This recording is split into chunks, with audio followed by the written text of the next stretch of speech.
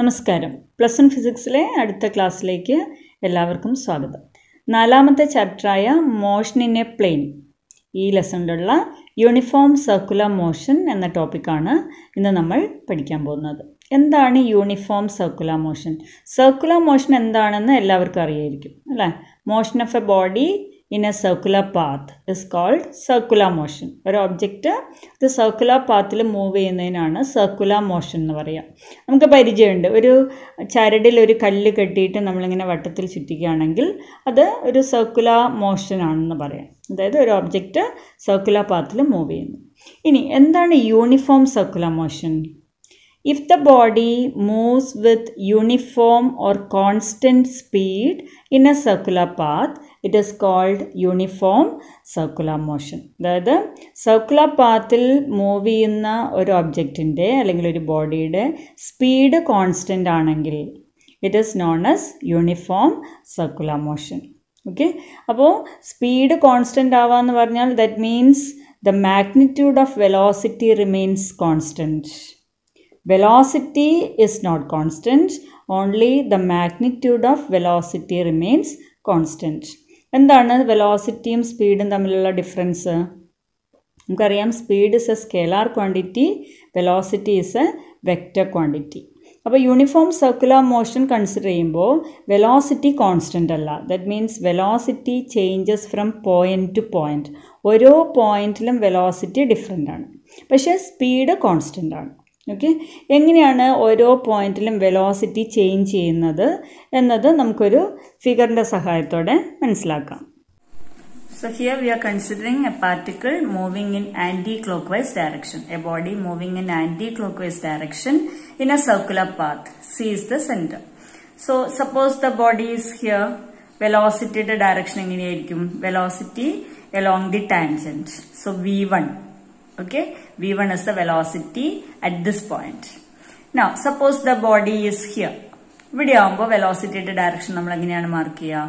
Along the tangent at that point. ഈ പോയിന്റിലാവുമ്പോൾ ഇവിടെയുള്ള tangent ആണ്. അത് നമ്മൾ എങ്ങനെയാണ് വരയ്ക്കുക? Along V2. So, V2 is the velocity here. ഇവിടെയാണെങ്കിലോ അപ്പോൾ ഈ പോയിന്റിലുള്ള ടാൻജന്റ് ആണ് വരയ്ക്കുക. That is along this direction. So, here the velocity is V3. അപ്പോൾ നമുക്ക് ക്ലിയർ ആണ്, ബോഡിയുടെ പൊസിഷൻ മാറുന്നതിനനുസരിച്ച് വെലോസിറ്റിയുടെ ഡയറക്ഷൻ ചേഞ്ച് ചെയ്തുകൊണ്ടിരിക്കുകയാണ്. ഈ പോയിന്റിൽ direction is along this way, here direction is like this, and when the body is here the velocity is along this direction. അപ്പോൾ V1, V2, V3 ഇങ്ങനെ പല വെലോസിറ്റിയാണ് ബോഡിക്ക് പല പോയിന്റ്സിലുള്ളത്. പക്ഷേ ഈ യൂണിഫോം സർക്കുലർ മോഷൻ ആണെങ്കിൽ ഈ പോയിന്റ്സിലൊക്കെ സ്പീഡ് സെയിം ആയിരിക്കും. That is magnitude of velocity remains constant. അതായത് speed, magnitude of velocity means speed constant, but velocity changes. എന്തുകൊണ്ടാണ് വെലോസിറ്റി ചേഞ്ച് ചെയ്യുന്നത്? Due to the change in direction. So the direction of velocity changes from point to point, and hence we can say that velocity changes continuously. Okay? Now we are going to derive the expression for angular velocity. Angular velocity denoted by omega. Okay? It is the rate of change of angular displacement. Linear velocity, rate of change of linear displacement ആണ്. അതുപോലെ തന്നെ angular velocity is rate of change of angular displacement. നമ്മൾ നേരത്തെ consider ചെയ്ത figure ഒന്നുകൂടി consider ചെയ്യാം. See, let this be the initial position of the body and this be the final position. അപ്പോൾ body ഈ പോയിന്റിൽ നിന്ന് ഈ പോയിന്റിലേക്ക് എത്തുന്നതിന്റെ ഇടയിൽ suppose delta theta is the angle. Okay, delta theta can be considered as the angular displacement, and let delta t be the time taken. ഇവിടെ നിന്ന് body ഇവിടേക്ക് എത്താൻ എടുത്ത സമയം ഡെൽറ്റ ടി ആണെന്ന് വിചാരിക്കുക. അതിനുള്ളിൽ കവർ ചെയ്ത ആംഗിൾ ഡെൽറ്റ തീറ്റ. അങ്ങനെയെങ്കിൽ angular velocity can be written as omega equal to delta theta divided by delta T. Unit radian per second. Theta angle ആണ്, അതിന്റെ SI യൂണിറ്റ് എന്ന് പറയുന്നത് റേഡിയൻ ആണ്. So it is radian per second. മറ്റൊരു കാര്യം നമുക്ക് define ചെയ്യാനുള്ളത്, in 1 complete revolution, okay, total displacement will be 2π, means angular displacement 2π. What do you mean by 1 complete revolution? അതായത് ഇപ്പോൾ ഇവിടെ നിന്ന് മൂവ്മെന്റ് സ്റ്റാർട്ട് ചെയ്തൊരു ബോഡി ഒരു കംപ്ലീറ്റ് റെവല്യൂഷന് ശേഷം തിരിച്ചിവിടെ എത്തുന്നു, സെയിം പോയിന്റിൽ, അതായത് ഇനീഷ്യൽ പോയിന്റിൽ തന്നെ തിരിച്ചെത്തുമ്പോൾ what is the total angle covered? 2π radian, 360 degree അല്ല. അപ്പോൾ തുടങ്ങിയ പോയിന്റിൽ തന്നെ തിരിച്ചെത്തുമ്പോൾ കവർ ചെയ്ത ആംഗിൾ അല്ലെങ്കിൽ ആംഗുലർ ഡിസ്പ്ലേസ്മെന്റ് എന്ന് പറയുന്നത് 2π റേഡിയൻ ആണ്, 360 ഡിഗ്രി അല്ലെങ്കിൽ 2π റേഡിയൻ. അങ്ങനെയാവുമ്പോൾ അതിനെടുക്കുന്ന സമയം time period T.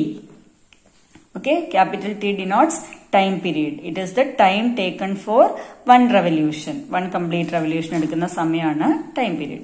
Then omega can be written as 2π by T, which is equal to 2π nu, where nu is the frequency.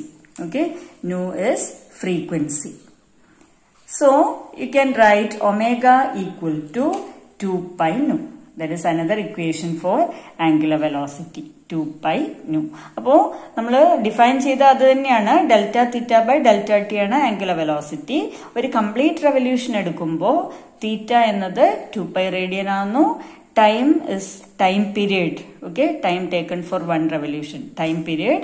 Then omega equal to delta theta by delta T. അപ്പോൾ 2π divided by T, that is 2π nu, where nu is 1 by t, or omega equal to 2π nu. That is the relation between angular velocity and frequency. Okay. Now we'll derive the relation between angular velocity and linear velocity. Angular velocity omega നമ്മൾ define ചെയ്തതാണ്. Linear velocity മുമ്പ് തന്നെ നമുക്കറിയാം. അത് തമ്മിലുള്ള relation ആണ് നോക്കുന്നത്. So we'll consider the same figure. Initial position of the particle P ആണെന്ന് വിചാരിക്കുക. Final position P dash ആണെന്ന് വിചാരിക്കുക. Let R be the radius of the circular path. Angular displacement delta theta. Let delta R be the linear displacement. അതായത് Pയിൽ നിന്ന് P ഡാഷിലേക്ക് particle എത്തുമ്പോൾ cover ചെയ്യുന്ന linear distance delta R എന്ന് വിചാരിക്കാം. Okay, so you have the relation angle equal to R by radius. Angle delta theta equal to arc. ആർക്കിന്റെ length നമ്മൾ four small angles, ഇവിടെ ഇപ്പോൾ വലിപ്പത്തിലാണ് വരച്ചിട്ടുള്ളത്. Small ആംഗിൾസിന്റെ കേസിൽ ഈ ആർക്കിന്റെ ലെങ്ത് ഡെൽറ്റ ആറിന് നമുക്ക് അപ്രോക്സിമേറ്റ് ചെയ്യാം. So delta R divided by radius capital R, or delta R equal to R delta തീറ്റ.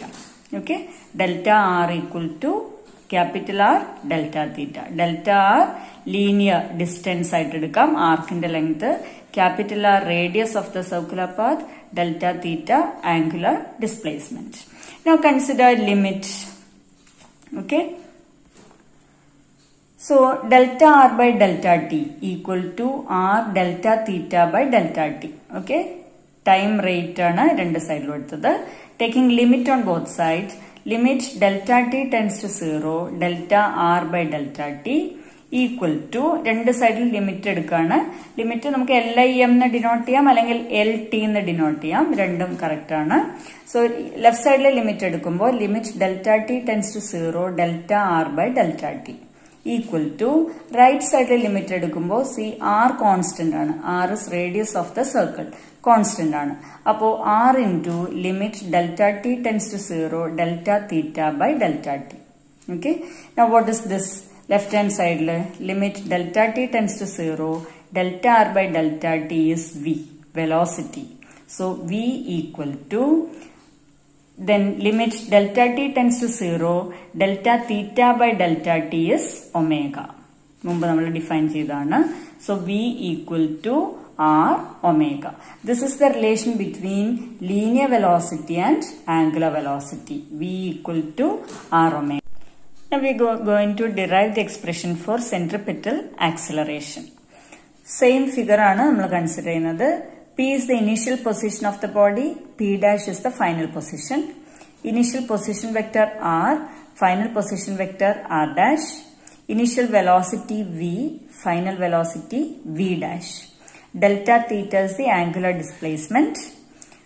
ഇവിടെ നമ്മൾ ചെയ്യുന്നത് velocity V and V dash മാത്രം മറ്റൊരു ട്രയാങ്കിൾ ആക്കി വരച്ചിട്ടുണ്ട്. വി വി ഡാഷ്, ഈ ഒരു സൈഡ് ഡെൽറ്റ വി ആയിട്ട് കൺസിഡർ ചെയ്യാം. അതെങ്ങനെയാണ് വരിക എന്നുള്ളത് പറയാം.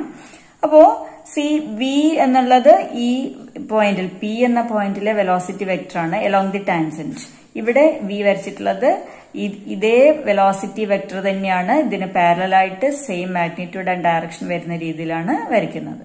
അതുപോലെ തന്നെ വി ഡാഷ് എന്താണോ അതേ മാഗ്നിറ്റ്യൂഡ് ആൻഡ് ഡയറക്ഷൻ അതിന് പാരലൽ ആയിട്ടുള്ള വെക്ടറാണ് വി ഡാഷ്. ഓക്കെ, ഇനി from the figure C R plus delta R equal to R dash. P dash can be considered as delta R. Okay, this side P dash can be considered as delta R. അപ്പോൾ ഈ ഫിഗറിൽ ട്രയാങ്കിളിൽ apply ചെയ്ത് കഴിഞ്ഞാൽ R plus delta R equal to R dash. അതുപോലെ തന്നെ ഇവിടെ V plus delta V equal to V dash എന്ന് എഴുതാം ട്രയാങ്കിളിലോ അപ്ലൈ ചെയ്ത് കഴിഞ്ഞാൽ. അപ്പോൾ ഈ ഇക്വേഷനിൽ നിന്ന് delta R equal to R dash minus R, അതുപോലെ delta V equal to V dash minus V. Change in velocity ആണിത്, ചേഞ്ച് ഇൻ പൊസിഷൻ അല്ലെങ്കിൽ ഡിസ്പ്ലേസ്മെന്റ്, ലീനിയർ ഡിസ്പ്ലേസ്മെന്റ് ആണിത്. അപ്പൊ ഈ രണ്ട് ട്രയാങ്കിൾസ്, അതായത് triangle C P P dash and G H I can be considered as similar triangles. കാരണം ഈ രണ്ട് ട്രയാങ്കിൾസിന്റെയും സെയിം ആംഗിൾ ആണ് ഡെൽറ്റ തീറ്റ. രണ്ടിനും സെയിം സൈഡ് ഈക്വൽ, ഈ രണ്ട് സൈഡ്സ് ഈക്വൽ ആണ് ഈ ട്രയാങ്കിളില്. ഇവിടെയും ഈ ട്രയാങ്കിളിന്റെ രണ്ട് സൈഡ്സ് ഈക്വൽ ആണ്. കാരണം വെലോസിറ്റിയുടെ മാഗ്നിറ്റ്യൂഡ് കോൺസ്റ്റന്റ് ആണല്ലോ, ലെങ്ത് യൂണിഫോം സർക്കുലർ മോഷൻ ആയതുകൊണ്ട്. അപ്പോൾ length of V and length of V dash equal. ഇവിടെ രണ്ടും റേഡിയസ് ആണ്. Okay, same angle between the two vectors. So these two triangles can be considered as similar triangles. Similar triangles ആവുമ്പോൾ നമുക്കറിയാം ratio of similar sides can be equated. എങ്ങനെ ratio equate ചെയ്യാൻ നോക്കൂ. P ഡാഷിന് similar side ആണ് delta V. Okay, delta ആറിന്റെ similar side ആണ് delta V. അതുപോലെ തന്നെ പി സി എന്നുള്ള സൈഡ് എടുത്തു കഴിഞ്ഞാൽ correspondingly H G similar side ആണ്. ആ ഇക്വേഷൻ എങ്ങനെയാ എഴുതാൻ നോക്കാം. So triangle PCP dash and triangle GHI are similar. So you can equate the ratio of sides. Delta V by V equal to delta R by R, or delta V equal to V into delta R by R. ഇനി acceleration കിട്ടാൻ ഇവിടെ delta V ഉണ്ട്. നമുക്ക് acceleration കിട്ടാൻ എന്ത് ചെയ്താൽ മതി? Limit എടുക്കുക, റേറ്റ് ഓഫ് ചേഞ്ച് എടുക്കുക. So limit delta t tends to 0, delta v by delta t equal to limit delta t tends to 0, v delta r by r delta t. ഈ ഇക്വേഷനിൽ രണ്ട് സൈഡിലും ലിമിറ്റ് അപ്ലൈ ചെയ്തിട്ടേ ഉള്ളൂ. Left സൈഡിൽ limit apply ചെയ്യുമ്പോൾ limit delta T tense to 0, delta V by delta T എന്ന് കിട്ടി. റൈറ്റ് സൈഡിൽ അപ്ലൈ ചെയ്ത് കഴിഞ്ഞാൽ limit delta T tense to 0, V into delta R by R delta T. ഇനി what is this left hand side? A acceleration equal to right hand side നോക്കൂ. V R രണ്ടും constant ആണ്. So we by R limit delta T tense to 0, delta R by delta T. What is limit delta T tense to 0, delta R by delta T? It is V by R into this part is v. Okay, limit delta t tends to 0, delta r by delta t is v. So v by r into v. So you'll get a equal to v square by r. This is the equation for centripetal acceleration. So to denote that, you can write it as AC. AC denotes centripetal acceleration. Centripetal acceleration means acceleration of a body moving in a circular path. Why it is known as centripetal acceleration? Because it is acting towards the center of the circular path. See, change in velocity direction nokka towards the center. That is towards the center. Ee direction aanu varunathu. Appo ee direction il act cheyunna acceleration ennulla reethiyilana idu centripetal acceleration എന്നറിയപ്പെടുന്നത്. AC equal to V square by R ആണ് നമുക്കിപ്പോൾ കിട്ടിയത്. But we have V equal to R omega. നേരത്തെ derive ചെയ്ത equation ആണ്. So A equal to or AC centripetal acceleration equal to V ക്ക് പകരം R omega substitute ചെയ്യാം. So R omega the whole square divided by R, that's equal to V omega square R. That is another equation for centripetal acceleration. So AC equal to V square by R. Also AC equal to omega square R. Another relation for centripetal acceleration. ഇനി ഇത് തന്നെ നമുക്ക് മറ്റൊരു രീതിയിൽ എഴുതാം. എങ്ങനെയാണ് നോക്കൂ. ഈ റിലേഷനാണ് A C equal to omega square R എന്നുള്ള ഇക്വേഷൻ എടുക്കുന്നു. But we have omega equal to 2 pi nu. Okay, omega 2 pi nu. So A C equal to 2 pi nu the whole square into r, or 4 pi square nu square r square. Okay, or centripetal acceleration is 4 pi square nu square r square. അപ്പോൾ നമുക്ക് മൂന്ന് relation കിട്ടിക്കഴിഞ്ഞു centripetal acceleration. നമുക്ക് ഏതൊക്കെയാണ്? A C omega square by R, sorry V square by R, it is equal to omega square r, it is equal to 4 pi square nu square r square. Okay, now what is centripetal force? Centripetal force is force acting on a body undergoing circular motion. Okay, circular motion ഉള്ള ഒരു ബോഡിയിൽ act ചെയ്യുന്ന ഫോഴ്സിനാണ് centripetal force എന്ന് പറയുക. It is the force acting on a body undergoing circular motion, that is denoted by Fc. Fc equal to forces mass into acceleration. So m into ac, m നമുക്കറിയാം ac substitute ചെയ്യാം, omega square R. So m omega square R. ഇത് തന്നെ നമുക്ക് മറ്റൊരു രീതിയിൽ എഴുതാം, that is m into v square by R. A സിക്ക് V square by R എന്നൊരു ഇക്വേഷൻ ഉണ്ടല്ലോ. So F C equal to M V square by R. Or another expression, F C equal to M 4 pi square nu square R square. അപ്പോൾ centripetal ഫോഴ്സിന് ഉള്ള relations ആണ് ഇതൊക്കെ. Mass into acceleration, mass into centripetal acceleration, that is M omega square R, or M V square by R, or M into 4 pi square nu square R square. Okay, ഇപ്പോൾ എടുത്തിട്ടുള്ള കാര്യങ്ങളൊക്കെ നിങ്ങൾക്ക് clear ആയിട്ടുണ്ടാകുമെന്ന് വിചാരിക്കുന്നു. നന്നായിട്ട് എഴുതി പഠിക്കുക. വളരെ ഇമ്പോർട്ടൻ്റ് ആയിട്ടുള്ള ടോപ്പിക്കാണിത്. Thank you.